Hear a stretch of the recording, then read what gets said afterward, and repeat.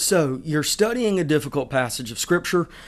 You're having a hard time figuring out what exactly it means. It's difficult. There are hard places in it.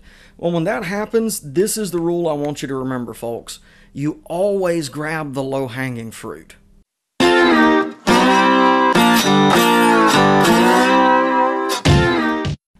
Welcome back, everyone. I'm Hutch, and this is the School of Faith. It's a channel where we are talking theology, and the idea is that theology is for everyone, because you're already a theologian. So what we want to do here is just help make you a better theologian. So we are still looking at the question of general eschatology, which is that portion of last things that deals with what most people think of when they think of eschatology. So the second coming, the end of the world, the millennium, things like that. And so as part of that, what we've been doing is looking at Matthew chapter 24, which is the Olivet Discourse. Now, I've already done a video on the first portion of this, and if you guys are interested in watching it, I'll make sure that we link to it at the end of the video. So with that being said, now we're going to once again turn to the text of Matthew chapter 24. And today we're just looking at one verse, but in my estimation, I think it might be the most important verse in the entire text. And so, you're studying a difficult passage of Scripture, and Matthew chapter 24 certainly is. And there's a lot in that text that you have to try and get your head around. But if you want to do that and you want to do it well, the easiest way to do that is to grab the low-hanging fruit. So look for the easiest verse to try and understand, and then you build out from there. So let's go to the Bible. Well, let's take a look at our text. So for now, all we're doing is looking at Matthew chapter 24, verse 34. I'm doing exactly what I did in the last video. I am got up my Greek text here of the New Testament, and I'm just going to translate it myself so that I can kind of draw out what's going on, and then we're going to talk about the text proper. So, Matthew chapter 24, verse 34. Christ is speaking to his disciples, and he says, "I tell you the truth, that this generation certainly will not come to an end until all of these things take place." So I want to reiterate what I said right before we came to this text. This is a really easy rule for you to remember when you're dealing with difficult text of Scripture. So you've got a pericope of Scripture, a paragraph or large portion, and you are trying to figure out what's happening in it. You're having a hard time. And so the easiest thing to do is to grab the low-hanging fruit and then build out from there. And so that's what we're doing here. We are looking at this specific verse because I think, in my estimation, if we can get the interpretation of this verse right, then everything else in this passage is going to fall into place. Now, obviously, this is a difficult point in the Olivet Discourse, and there are, in the history of interpretation when it comes to this passage, there are just a plethora of competing interpretations, and many of them are, to be perfectly frank, just bizarre. So, when in doubt, in trying to figure out which interpretation is correct, there are two things that you need to do. The first one is that you need to look at the language. Right? So we need to look at the words that are being used by the author. So we look at the surrounding verses, and then we're going to build out from there, and we're going to look at the large chunks that come before and after. And then once we've looked at that, we're going to step back and look at how it fits in all of that particular author's work. And so once we've done that, then we expand out and we look at the whole Bible. So that's what we're going to do here. And so if you do that, if you will look at the language and you'll look at the context. This is my rough, unscientific estimate, obviously, but I would say that about 90 to 95% of the time, that's going to solve whatever problem of exegesis or hermeneutics, biblical interpretation, that you're dealing with. And so, in my estimation, if we take this particular verse and we accept the normal, literal, well-defined meaning of the terms that are used in verse 34, the rest of this passage gets to be a lot easier. All right, so let's look at the passage again. once again, Christ is here speaking to his disciples, and he says, I am telling you the truth that this generation certainly will not come to an end until all these things take place, right? So all, panta, tauta, these things. So we have all coupled with the demonstrative pronoun. So the first thing that we have to figure out is, what is Jesus referring to when he uses that demonstrative pronoun? So what are, all of these things? Well, the obvious referent, given the context of the passage, so the immediately preceding verses, is the gospel preached to all nations, the abomination of desolation, great tribulation, false prophets, the sun and moon being darkened, stars falling from heaven, the sign of the Son of Man in heaven. All of these are what Christ is referring to by this demonstrative pronoun.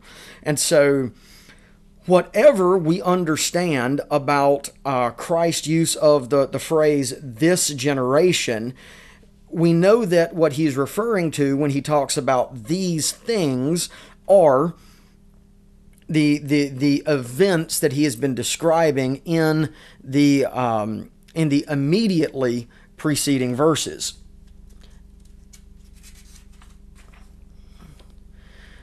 And so now that we know what the referent of these things are, we can talk a little bit about the central question of this particular verse, which is, to whom is Christ referring when he speaks of this generation, right? He genea aute. And so who is Christ talking about when he says that this generation will certainly not come to an end before these things happen?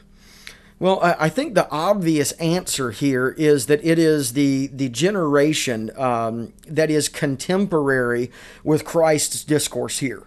That is the obvious low-hanging fruit, right? That seems to be the obvious answer to the question.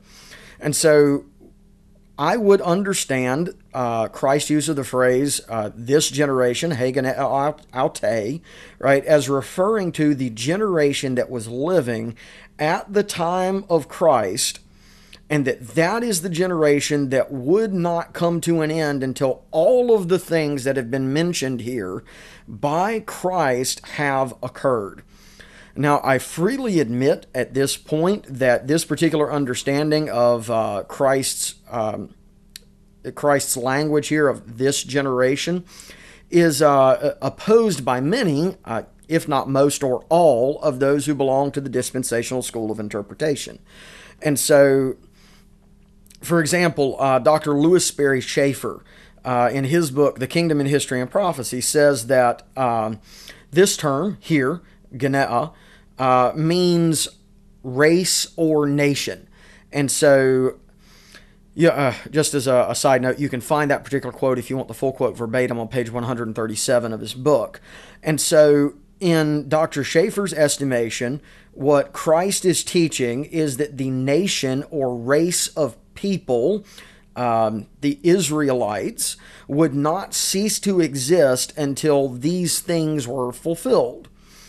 And so that means that we should take what we've already learned in this video, that we need to examine the language, and then we need to examine the context. So we should take those two things and immediately ask, does Matthew use genea, generation, in this way anywhere else in his gospel? And then the next question that we need to ask is, does genea refer to nations anywhere else in the Bible? And so answering those two questions will give us, in my estimation, the information that we need in order to critically assess Dr. Schaeffer's argument. So if you look here on the screen, I did a quick search for genea according to its lexeme. So that would be, its appearance in any of its any of its forms. Right, so Greek, the form of the word changes a little bit depending on the case, if it's a noun, and depending on the tense, if it's a verb. And so if we look through all of the appearances of Genea in Matthew, what we discover is that it always has the idea of a contemporaneous group of people. So, for example, if we were to look here at Matthew chapter 1, verse 17, what we read is, "Therefore all the generations from Abraham until David were 14 generations, and from David to the captivity of Babylon," so from David to the Babylonian captivity was also 14 generations, and from the Babylonian captivity to the Christ are also 14 generations. And come down, once again, let's go to Matthew 11:16. All right, so, "But to what shall I compare this generation? It is like children sitting in the marketplaces and calling out to their playmates." And so, again, if we look at 117, the idea of generation here has to do with the group of individuals, this contemporaneous group that existed between the time of Abraham and David, so on and so forth. When Matthew refers to Geneon here, he's talking about this generation. He's talking about the generation to whom he is speaking. Chapter 12, verse 39, once again it says, "But he," that is Christ, "answered them and said, A evil and adulterous generation seeks after a sign, but no sign will be given to it except the sign of the prophet Jonah." So once again, this is the contemporaneous generation to whom Christ is speaking. Then chapter 12, verses 41 through 42, we read, "The men of Nineveh will rise up in the judgment with this generation and condemn it, because they repented at Jonah's preaching, and behold, something greater than Jonah is here. The queen of the south will rise up in the judgment with this generation and condemn it, for she came from the ends of the earth to hear the wisdom of Solomon, and behold, something greater than Solomon is here." Once again, chapter 12, verse 45. "Then it," this is a reference here in this passage to a demon, it says, "And then it goes and brings with it 7 other spirits or demons that are more evil than it is, and they enter and dwell there, and the last state of that person is worse than the beginning. So also it will be with this evil generation." So once again, in all of these references that we're seeing, the phrase "this generation" is referring to a contemporaneous generation. Now, I can go through and read all of the rest of these, but I'm not sure that it's absolutely necessary. But you know what? Let's do that anyway, just so you guys know that I'm not trying to mislead you here. So once again, we're going to go to Matthew 17:17. It says, "And Jesus answered, O faithless and twisted generation, how long am I to be with you? And how long am I to bear with you? Bring him here to me." And so again, contemporaneous generation to whom Christ is speaking is the referent there of Genea. Matthew chapter 23, verse 36. "I am telling you the truth. All of these things will come upon this generation." Now that's an important reference, because that's in our immediately preceding context when Christ is pronouncing these 7 woes on the Pharisees and scribes, and he speaks of the destruction of the temple. And he says specifically that all of these things will come upon this generation, that is the generation that is contemporaneous with the individuals to whom Christ is speaking. Then we have our text, Matthew chapter 24, verse 34, right, where what we read is, "I tell you the truth, that this generation certainly will not come to an end until all of these things take place."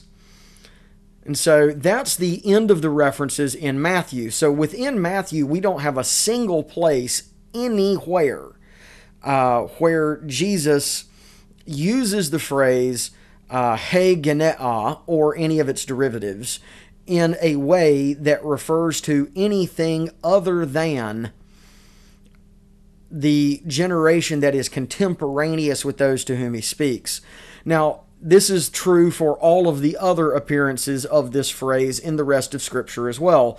So I think that thoroughly explodes the idea that Christ is referring to anything here other than the generation that is contemporaneous with those to whom he is speaking. So I think it's safe to say, given the information that we've looked at, that when Christ says that, I tell you the truth, that this generation will certainly not come to an end until all of these things occur, he's referring to his contemporaries, that generation that is listening to him as he's giving this discourse.